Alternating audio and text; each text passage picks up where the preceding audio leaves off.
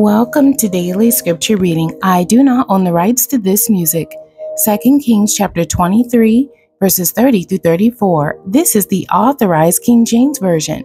And his servants carried him in a chariot dead from Megiddo, and brought him to Jerusalem, and buried him in his own sepulchre.